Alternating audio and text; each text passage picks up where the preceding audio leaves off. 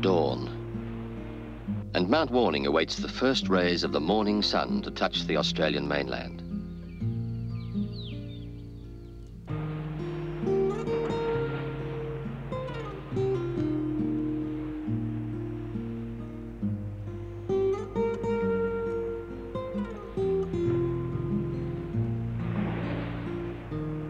The highest, most easterly point of the continent, this towering remnant of a prehistoric volcanic age, overlooks one of the most beautiful areas in Australia, an area of striking contrast.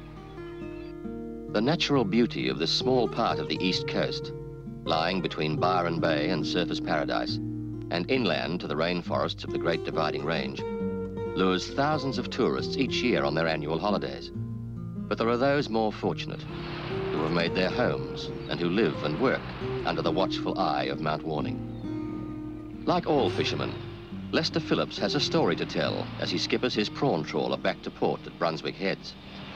In 1960, I was unfortunate enough to be turned over in a boat. I was out trapping. It wasn't a small boat, it was 33 foot long, and I was coming in, I had about 500 pound of snap on my back deck. I was about to cross the bar was very shallow before the walls were built here those days. I saw this wave come and I said to my deckhand, go out the back and watch the fish. And I tried to swing the boat back out again to go to sea, but the water's too shallow, it just went sideways. When I saw the boat wave was going to catch me, I closed my door, and now what happened, I was turned over. A little further north, Tom Cross, a young restaurant owner from Surfers Paradise, enjoys a different type of fishing.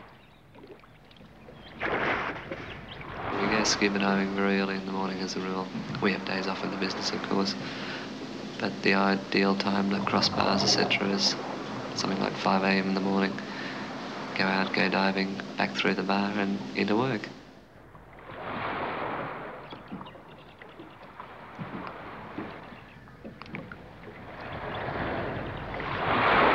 Graham's an old friend of mine. I've known him for some 7 years. In fact, he's been living on the Gold Coast for 7 years.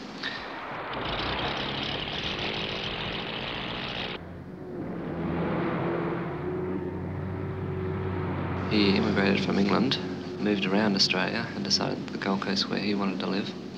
He's a chef by trade. We had an opportunity to go into a business here, a restaurant, and we jumped at it. There is definitely good, solid competition in any business, in fact, in Surfers Paradise. It's good for the patrons. Everybody has to keep a standard quite high indeed. Competitive business makes for better prices. The ocean's on one side of Surfers Paradise, on the other side are island estates. They're very scenic waterways. A lot of the units, houses, etc., have water frontages. It's not exclusively a young person's town, but it most definitely is a young person's town. It's got a great atmosphere, it's got a playground atmosphere, it's got the water sports. Everything's very relaxed. People are coming here on holidays, they're coming here to have a good time. They do have a good time. Influences the people that live here, the young people that live here, to have a good time with them.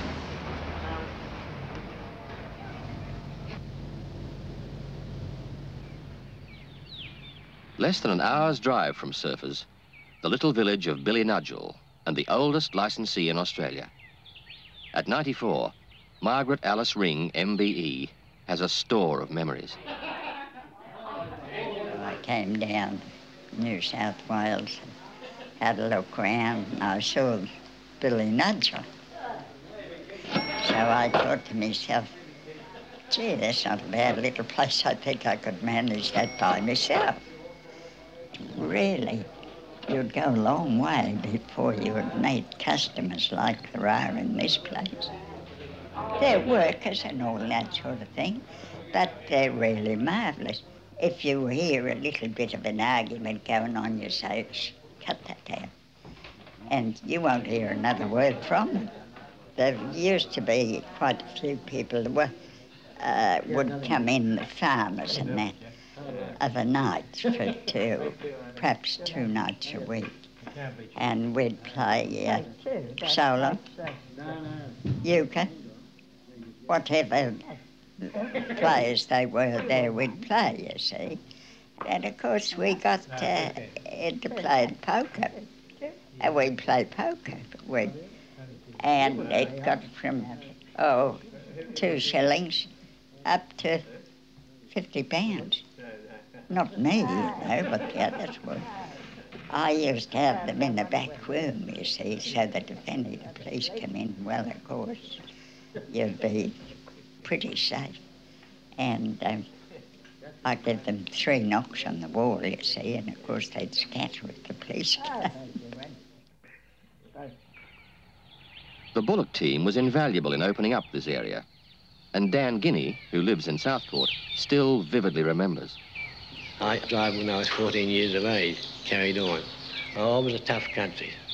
Deep hills. There's no bitumen roads at all them days.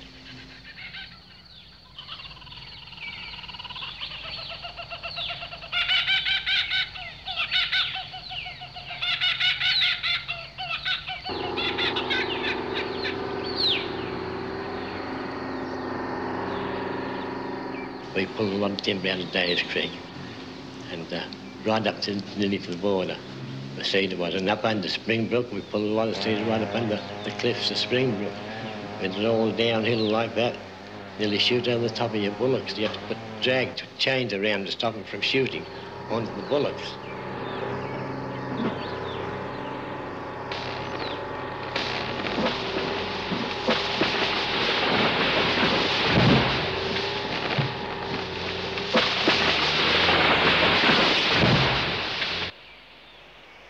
My uncle Sandy Duncan and my father, they were working up there near the natural arch up on the hill, and it was dry weather. My father said, he said, Alec, he says, you better, he says, see if you can get go and get a billy of water, we'll have lunch.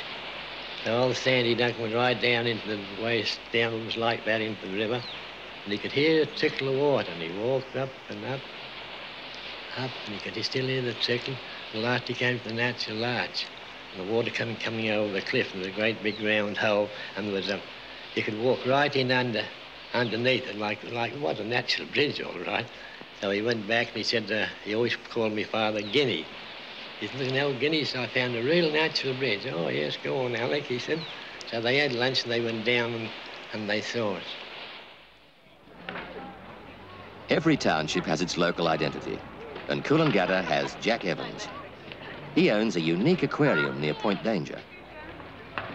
Well, as a beach inspector at Kira Beach, I had two lifesavers were attacked by sharks. One was fatally mauled, so I decided to do something about it.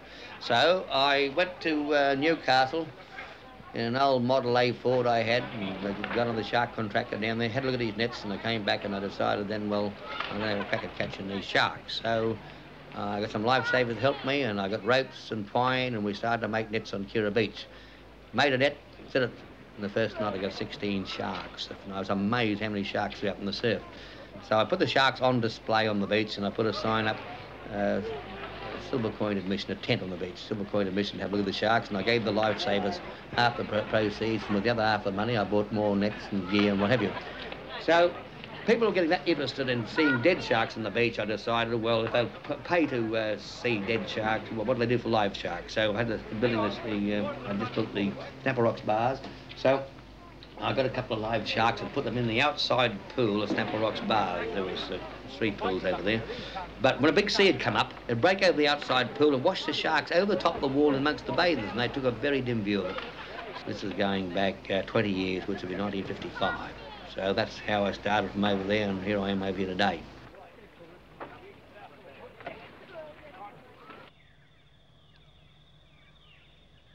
Near the natural arch in the Numinbah Valley, Colin Graham lives an almost hermit-like existence. I love the mountains. I always did like the mountains. In fact, I've walked up every mountain and gully around here. And I like the mountain streams too. I love drinking that beautiful, cold, unpolluted water. This is all volcanic country. There's a big pointed rock down the road. It covers 32 acres called Egg Rock, and it is said to be the core of an extinct volcano. I've got this job in the dairy farm, working at for $3 a week. That was 30 bob a week in those days, tucker. And after that, I went away for a few years during the war sleeper cutting, and then I came back to the valley here.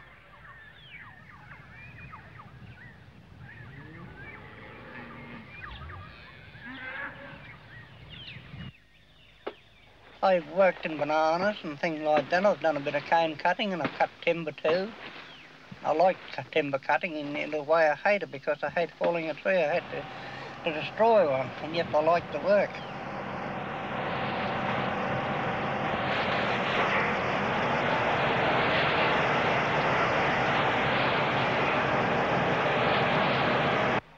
In the main creek at Nummon Bay, you get quite a few gemstones. You get the chalcedony, you get carnelian, common opal, petrified wood, chert, perlite, and thunder eggs. There's quite a few thunder eggs. Some of them are very good and some of them are just studs. Nothing at all inside of them. But some of the prettiest thunder eggs I've ever seen come from the Numbaa Valley. I'm an old bachelor. No one to fight with.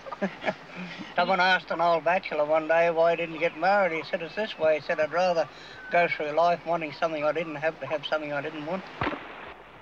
Less than 30 kilometres away, and with more romantic views on marriage, Jenny Mayano prefers a less austere lifestyle. A couple of years ago, I met my husband. He came into the shop selling jewellery, and we went from there. I didn't expect to marry an Italian or to marry anybody other than a Gold Coaster, but it's just the way it happened. Well, we just bought a little boat, and every Sunday Tony's getting up, he gets up about 5 o'clock and goes out fishing, and then he comes back and gets me 10, 11 o'clock, and we go over to Stradbroke Island, or we putter along the canals. It's just a small boat, but we're finding, well, a whole new world in sort of boating's opened up to us. We never thought about boating until we bought this boat, and we get out there and forget all our troubles and cruise up and down and just forget everything for a day or so.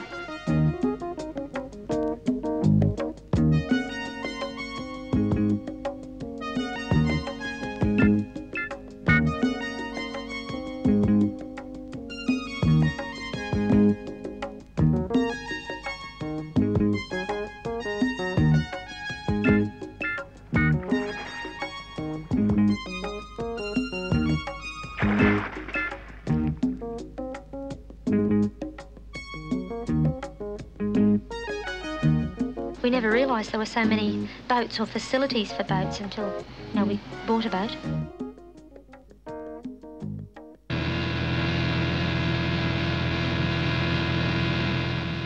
A short distance to the north, Les Napper enjoys the wilds of the mangroves near Southport. Net fishing is pretty good between Southport and right the way through to the bay. Mainly mullet, travelling mullet, and they school, which, is most of the time.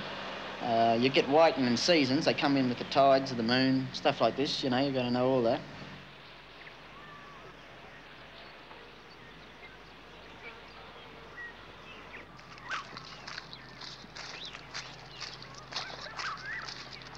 It's a matter of walking in the mangroves, telling when a crab's in the hole is by the way he works the mud, or if the water's dirty, he don't work it, he'll lay there, but you can tell by the way the roots have mounded in the front of the hole and he's worked it around.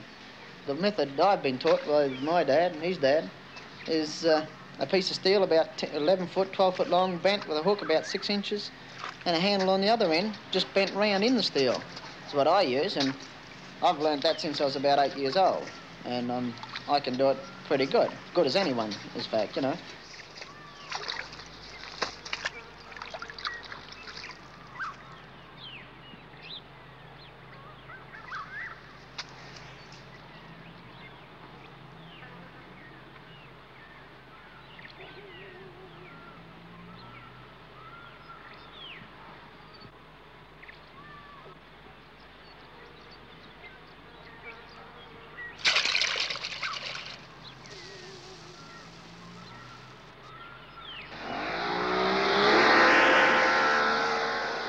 Most fishermen know each other. Nearly all the fishermen, I would say, the old fishermen here know each other. You see a boat going down, you say, oh, well, that's Dux's and that's Medlin's and that's Connell.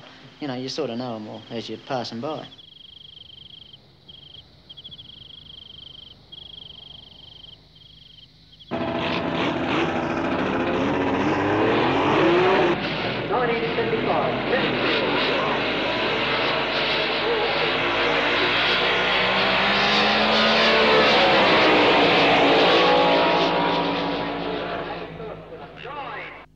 Keith Williams, a resident of the area for most of his life, started with a motorcycle accessory shop, and now... I've been here on the Gold Coast now for 22 years. Well, the motor racing came along a bit by accident. When I bought the original property for our ski shows, instead of being able to buy just the 8 or 10 acres that was necessary for the show, I could only buy the entire farm. Part of the complex, we built an international standard drag strip. And drag racing had its real birth on a professional basis here at Surfers Paradise.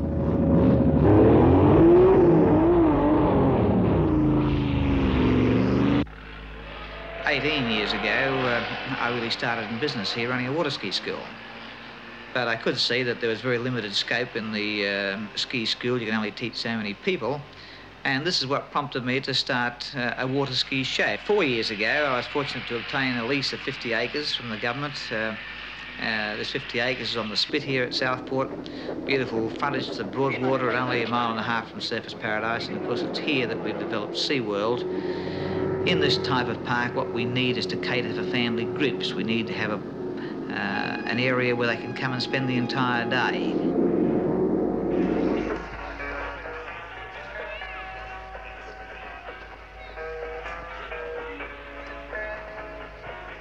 Thank you very much, Georgina. Now let's have a big hand for her. She did a fine job. And right now, when we have got Charlie working, we're going to show you something else he has been taught. And here he comes. That's Charlie. Thank you, Charlie. A beautiful double forward somersault. And don't worry, he'll be back to repeat that for you very shortly. Now, both these behaviours are at a glance simple to you. All in all, well, over 3 months of very careful knowledge and training. SeaWorld to me is the way of life that I enjoy. And that's, I think, the all-important thing. If you can enjoy the work you're doing, then it no longer becomes work.